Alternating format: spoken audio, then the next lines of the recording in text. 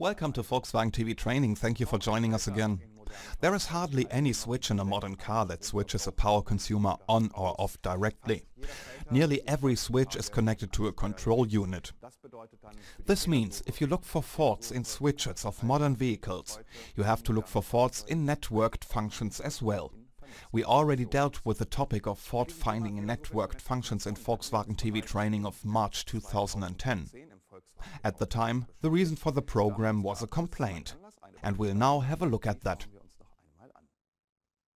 Let's have a look at the first error pattern. I am the customer, you are the service advisor, and my complaint is the dip beam of my car doesn't switch off anymore. Yes, I can clearly see that. With the ignition switched on, all lights are on as well. Let's shed some light on that to find the root cause. We launched the tester already and selected Test Instrument mode. We now measure using the URDI cable. I connect the earth potential to the CAN adapter box, as we want to measure a positive voltage signal, and with the positive test probe end, I measure the signal of E16. There is a very oscillating value. A very oscillating voltage of about 9 volts is displayed. This doesn't tell us anything. So you probably won't get a usable result when using the multimeter. And why this is the case, I'll ask the person who carried out the measurement, Dietrich Richter. How do we measure if we don't use the multimeter? We measure using the oscilloscope. That is the digital storage oscilloscope, or the DSO, to be able to define the switch positions exactly. The display of the multimeter is too slow. It only provides a reduced value. Therefore, it cannot be used for all purposes. If you use the multimeter for a measurement, it will often occur that you have to carry out various measurements several times, or that you have to carry out additional measurements. When you start to look for faults, you have to test all the functions of the system you have to check. In the guided fault finding, you will also have to check with the help of the wiring diagram, and then use the DSO, because only by using the DSO you can look at the voltage signals in detail and draw a conclusion for your diagnosis. But is a multimeter not designed to measure the voltage? Yes, it is, but in the switch circuits we not only have constant voltage, but pulsating signals, and the multimeter cannot be used for this purpose. Not only is the signal between the electrical system control unit and the E1 switch a pulsating signal, but nearly all the signals between control units and switches are pulsating signals, and you have to carry out a correct diagnosis for these. Today we are going to provide you with additional information to the measurement that we have just shown you. In the training program of March 2010, the fault was that the dip beam was on all the time after the ignition had been switched on. You measured and found out that there was an interruption in the contact for the daytime running light. How is this related to the dip beam? Let's look at the wiring diagram. We can clearly see on this wiring diagram that a positive signal is coming in via this path. This positive signal comes from the SC13 fuse, and it's the 30A terminal clip. This 30A terminal clip is connected to all the switches. This switch is closed and leads to the E16 entrance on the J519 electrical system control unit. We measured and found out that there was an interruption exactly in this line. As the control unit scans the switch position periodically, whether daytime running light is switched on or off, there is voltage here from the electrical system control unit, but there isn't any switch position that has been defined, because all the switches are open. Because of the interruption in the line, the switch seems to be open. Therefore, the control unit assumes that the switch position has not been defined and that I turn the light on for safety reasons. What do you measure with the DSO if this line is interrupted? We'll carry out this measurement. I've already selected the test instrument mode. I'll connect the DSO cable to the CAN adapter box to get an earth connection, and the test lead to the E16 chamber, and I'll switch on the ignition. Now we just have to enter the DSO. And for a better overview, I'll switch off the B channel and we'll pull down the A channel. Here we can already see that there is a square wave signal. To see it more clearly, we'll reduce the time, which is measured in milliseconds per division. You can see the square wave signal. I'll click on the Freeze Image button. So, there is a square wave signal from the control unit to scan the switch. As the line is still open, because the fault is still there, we know that there is an interruption. Why would onboard voltage be okay in this case, while square wave voltage is not okay? To see this, we'll look at the structure of a control unit. Normally, in a control unit, there is an analog-digital converter for the different signals. There is a microprocessor, a read-only memory, or random access memory. If the switch is open, there is a voltage from the controller. It flows off via a resistor to the internal earth of the control unit. As a result, the controller knows that if there is a voltage here and nothing happens, the switch is open. If the switch is closed, there will be onboard voltage here.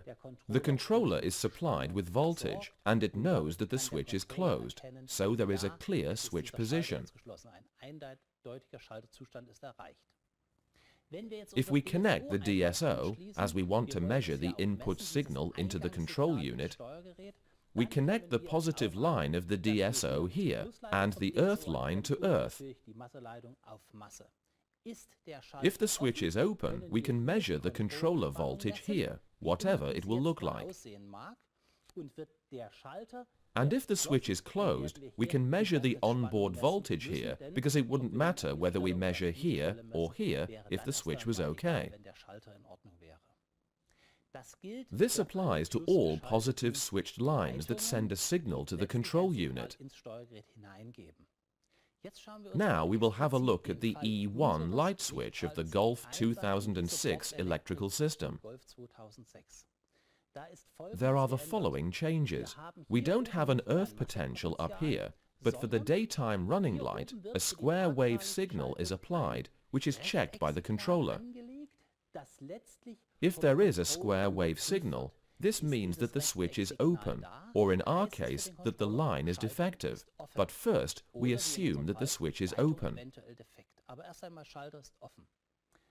If we closed the switch, the onboard voltage would overwrite this signal, and the controller knows that the signal from the electrical system arrived, and that we have closed the switch. In our case, the line was interrupted, and the controller couldn't determine which switch had been closed, and the daytime running light was switched on to be on the safe side.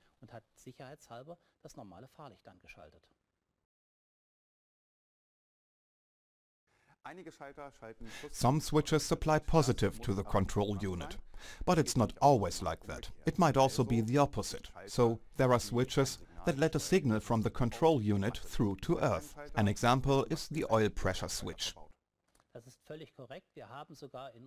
That's correct. In the Tiguan, which we took as an example, we installed 2 oil pressure switches, but before checking these electrically, we measured the hydraulic oil pressure with a manometer in 3 steps, as described in the repair guide. We did this to see whether the oil pressure was correct in the vehicle. Let's talk again about the switches. One switch with a low switching point of 0.7 bars plus minus 0.15 bars is referred to as F378, and the switch for the higher oil pressure with 2.55 bars plus minus 0.4 bars is referred to as F1 in our case. But first, we'll have to look at the wiring diagram to see how the switches are connected. We scroll the wiring diagram down. We have to scroll down quite far to be able to find the F378 oil pressure switch, and we can see that it is directly connected to earth. If we zoom the picture in, we can see the connections, and there is only one connection. Because of the circuit symbol, you can clearly see that the switch is a normally open contact. This means if oil pressure is built up, the switch lets the potential through to earth. What are the electrical differences to our first example in which positive is switched? To explain this, let's have a look at the structure of a control unit. You know the analog-digital converter for the signals, the microcontroller, the read-only memory or random access memory. If we have a switch that is earth-switched, we get a positive potential from the control unit through the high ohmic resistor to the control unit outlet, and the controller measures the voltage here, whether the voltage is really applied. And if the voltage is applied to the controller knows that the switch is open. If this switch is closed, there is a voltage drop here because there is a high ohmic resistor in the circuit. The voltage drops and the control unit knows that the switch is closed. This is the theory, but of course we want to know what the signal through the F378 looks like in practice. We measured on a Tiguan.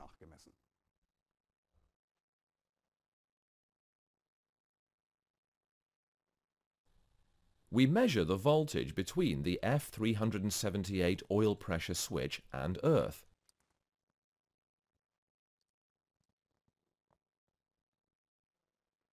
We connect the measuring cables of the digital storage oscilloscope to earth and to the feed line to F378. We start the long time measurement in the DSO. At the beginning, the measured voltage is about 12 volts. When the engine is started, the voltage drops for a short time because of the high starter current. Then the measured voltage has a constant value of 0 volts when the engine is running. We checked the F378 or showed the signal in the recorder mode. You will see that the recorder mode cannot always be used for these kinds of checks. But to show you the principle, we have recorded the whole cycle in this mode. Of course, by pressing the zoom button, we could zoom the curve in. Let's look at the course of the signal. At the beginning, there is a 12-volt signal from the control unit, as we have already explained. This point here means that the ignition has been switched on. Then we start the engine. So the voltage drops because the starter needs a lot of current. Then the engine starts. Oil pressure is produced. We have checked it in advance. The switch closes, which means that the voltage drops to 0 volts. This means that the switch works properly at this state. When we switch off the ignition, it will take some time until the oil pressure is reduced. The switch opens again, and then the voltage rises immediately because there is no current flow to the earth potential on the engine. So we have 12 volts when the switch is open and 0 volts when the switch is closed. You should always remember that. But how much current flows through the switch? It's not a problem to determine this. We'll just change the test setup a bit. Normally we have a 0.0 milliampere value. This means current doesn't flow. If the switch is closed, current flows through the circuit. That is a current flow of about 9.4 milliamperes. So indeed current flows in this kind of switch circuit, even though it is a quite low current flow. And the flowing current proves that the circuit is really closed when the switch is closed. But there is not only one oil pressure switch, we've already said it, but there's another one. And it works quite in the same way as F378.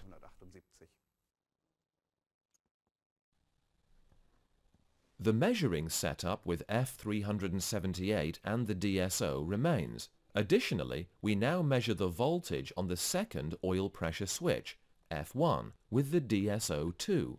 We connect the measuring lines to earth and to the switch too.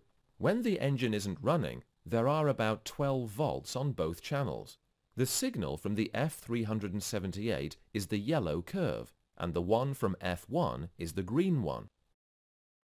The signal from the F378 falls immediately after the engine is started, to a constant value of 0 volts. The signal from F1 falls to 0 volt too, but rises to 12 volts after a few seconds. If we accelerate the engine to more than 3000 revolutions per minute, the voltage of F1 drops to 0 volts, but rises to 12 volts as soon as the engine speed is less than 3000 revolutions. Two switches, two curves, two levels, one at 12 volts and the other one at 0 volts. And this applies to both switches. So where is the difference?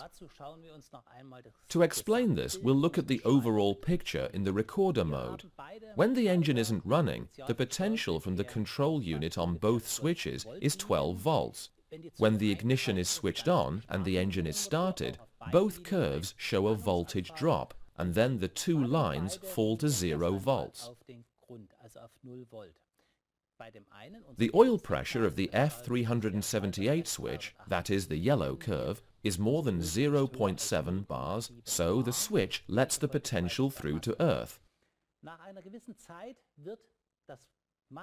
After some time, the earth potential of the second switch, F1, rises to 12 volts. The engine is still idling, that is, the oil pressure is more than 0.7 bars, but the oil pressure isn't 2.55 bars yet. Then we increase the engine speed, and when we reach the oil pressure, the second switch, F1, lets the potential through to earth, and then the potential is 0 volts. We repeat that twice, and in the end we decrease the engine speed. The engine is idling. The 2.55 bar switch opens, so you can see that the voltage rises here. Then we switch off the engine, and after a short time, we are familiar with that, the signal of the F378 rises to 12 volts. So both switches are open again, and the 12 volts come from the control unit.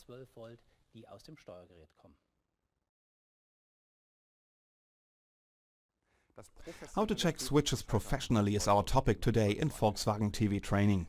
We have another example for a switch that lets a signal through to earth, that is F266, that is the switch for the bonnet. The F266 switch indicates whether the bonnet is closed or not. If the bonnet is closed, the switch is open, and if the bonnet is open, the switch is closed. To see how this switch is connected to the control unit, we will look at the wiring diagram. We have an overview here. The positive side of it is directly connected to the F519 electrical system control unit. And now, let's have a detailed look at the wiring diagram. We zoom in a bit, and then we can see that the F266 switch is open when it's in a resting state. Below, it is connected to the sensor earth and via the 373 earth point to other switches. So, when in resting state, the switch is open. That is, the bonnet is normally closed and current doesn't flow. How and where do we have to measure if we want to check the switch? We connect the black DSO1 cable to earth, and we connect the positive line to the positive side of the T2N, because we have a switch that lets the signal through to earth. We can find this plug contact. It's quite easy to access on the radiator at the top left. And normally we check at the point that can be accessed most easily. And we used the Tiguan to check it. But you probably know that the switch is also used in other models.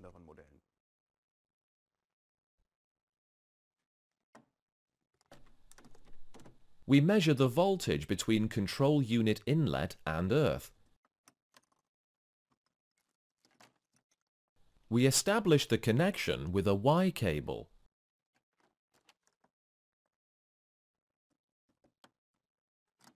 We connect the digital storage oscilloscope to the Y cable.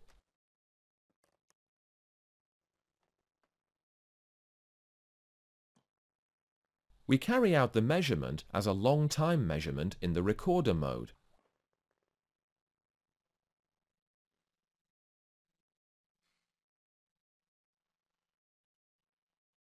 If the bonnet is open, there isn't any voltage. If we lock the bonnet, there is a voltage. We assumed that we would get onboard voltage, but the measured voltage is much lower. If we unlock the bonnet, the voltage drops to 0 volts. An open bonnet means that the switch is closed, and a closed bonnet means that the switch is open. It took me a long time to understand that. But it is, as you said. Let's have a look at the structure of the control unit again. That is the circuit for the F266. There is a positive potential from the control unit via the high ohmic resistor towards control unit outlet and through to the switch. If the switch is open, current cannot flow, and the control unit measures the voltage here that is applied up here.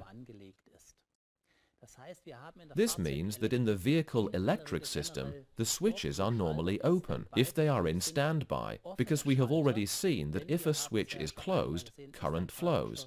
So for the normal state of a switch, you choose an open switch to control the inlet, so that the current consumption of the control unit and the vehicle electric system is not too high. Fair enough, but according to our explanation, I assumed that we would get onboard voltage, but we didn't. The voltage was much lower. How did this result come about? Let's start with the switch signal that we got with an open bonnet. So let's have a look at the DSO picture again. The engine bonnet was open, and we have a 0 volt signal because the potential is sent through the switch to earth. That's okay. The switch position has been determined correctly. The switch is closed. Then I locked the bonnet, and we expected to get 12 volts, but we could just see 2 volts in the DSO. At this point, I want to add that this signal is actually a square wave signal, but we compressed it to show the whole cycle clearly. We expected to get 12 volts, but we just got 2 volts. So this means that there is a voltage drop, which in turn means that there is a resistor in the switch. If the signal is not 0 or 12 volts, it's possible that the control unit does not see that the switch position is correct, so a fault might be indicated, and you will not always be able to find this out with the measured value block. 12 volts or not, but we have a perfect square wave signal with a perfect zero line, with a perfect increase and a perfect decrease to 0. Why does the control unit not see that? Because the control unit expects about 12 volts. Although the control unit has a range of variation around the 12 volts in which it defines a signal as being perfect, the control unit will probably not be able to use a voltage drop like this to determine a clear switch position. It might be possible that if an alarm system is installed and if water gets in, that the resistance in the switch is reduced and that the voltage drops even more. Then the customer might complain that there is an alarm from the alarm system from time to time, but that they have operated everything correctly.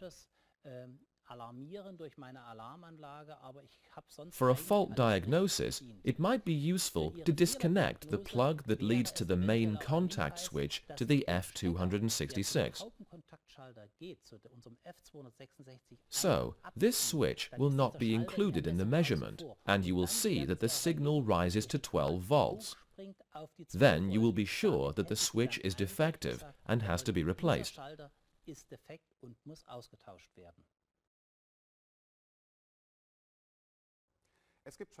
There's a third case, switches that don't send the full onboard voltage and aren't earth switched either.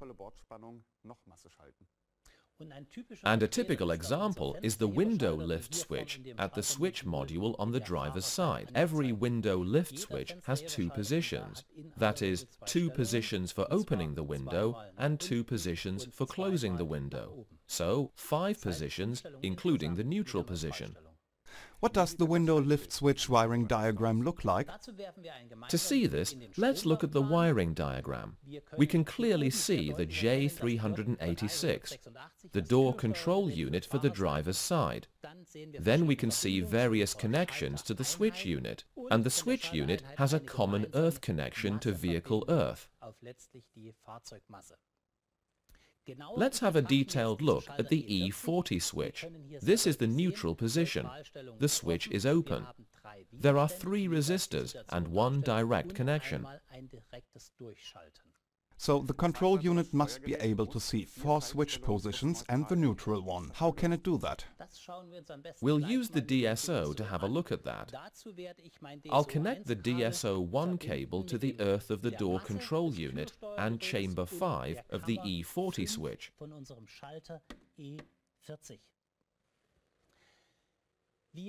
We'll see a picture here. I'll edit it. For us to see everything better, I'll switch off channel B, and I'll pull down channel A for us to see the signal better. I'll also use the trigger mode to record the signal. Now we can see the neutral position.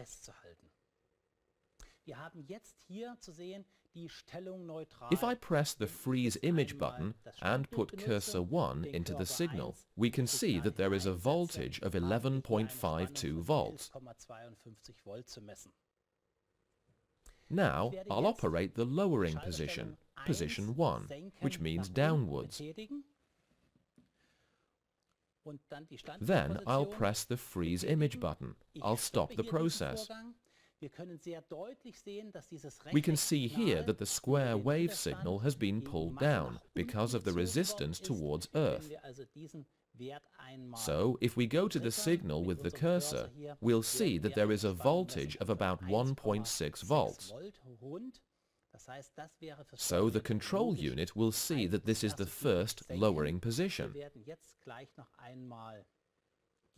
Then we'll look at position 2. And we can clearly see that position 2, that is, lowering completely, is the direct connection to Earth. Voltage is reduced completely, and it is 0 volts. Depending on the switch position, different voltages are measured. What is it like when the window is closed? To see this, I will operate position 1 of lifting. I have also pressed the freeze image button.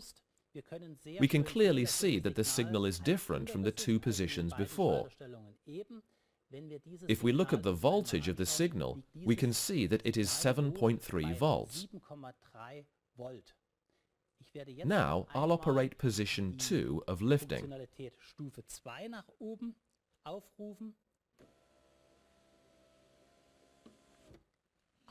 Here we have another voltage value too. That is 4.02 volts. So, because of these various voltage values, this different current flow, the control unit knows which window position the driver wants to have. If we combine all switch positions in one measurement, we can see the principle. That's correct. We'll do that in the recorder mode, and then you will clearly see that the recorder mode cannot always be used, and that it's better to test in the auto mode. So I'll change the DSO settings. I'll switch from measuring to recorder mode. I'll reduce the time per division to 0.5 seconds per division, for example. I'll start a long time measurement. I will set the time to 2 minutes, for example. And if I press the freeze image button, the long time measurement will start. Now I'll operate the window. First position downwards. Second position downwards. Neutral position again. First position upwards. Second position upwards. We are in neutral position again, and I can stop the long time measurement. We can clearly see that there are different voltage levels. These were the neutral positions. That is, first position downwards, second position downwards, first position upwards, second position upwards. If I click here with the cursor, you'll clearly see, because we have a reduced signal in the recorder mode, that there are different voltage values. So it's better to use the auto mode for these kind of signals and zoom in the signal to such an extent that you can analyze it well. If you consider the various voltage values, what does that mean for fault finding? When looking for faults, we have to carry out an extensive functional check of this switch unit. What is working and what isn't working? For example, the window cannot be closed or opened by operating the E40 switch, but the window lifter can be operated by using the convenient open-close function. Then we don't have to look for the fault at the window lifter, but have to look at the switch, because if the convenient function is used, this switch isn't used. What's more, let's imagine that we assume that there is an earth fault. If we can see that the diodes are on, we can rule out that there is an earth fault. But hold on a second. You have always said in your training programs, if you look for a fault in an electrical system, you have to measure the circuit under load if possible. And LEDs don't need a lot of current, so we can't speak of load, can we? So what do you think? How much current do diodes need? Not much, I guess about 15 or not more than 20 milliamperes. And if we think about the oil pressure switch, about how much current was needed to send a clear signal to the control unit, that was a value of about 9 milliamperes. This means there is enough load. We always check the circuit with all the components that belong to it. The conclusion at this point is, if the measurement indicates that this switch is defective, you can always carry out an additional check. That is, if you don't get the desired value, you can test one of the other switches that are identical in construction. In this way, you get a reference value. So no matter which signal the control unit sends, whether a 12-volt signal, a 5-volt signal, a square wave signal or whatever, you will always be able to see the signal clearly, to be able to carry out an exact diagnosis if you work with the DSO in the auto mode. This was our training program on how to check switches professionally. The 3 most important points are: always measure circuits under load, in the future too. If possible, use the DSO, the digital storage oscilloscope, and if necessary, carry out a reference measurement. Dietrich, thank you for the information. You're welcome. My pleasure, and I wish you a successful working day. And because we've been able to help you in your day-to-day work, please click again on Volkswagen TV Training. See you, goodbye.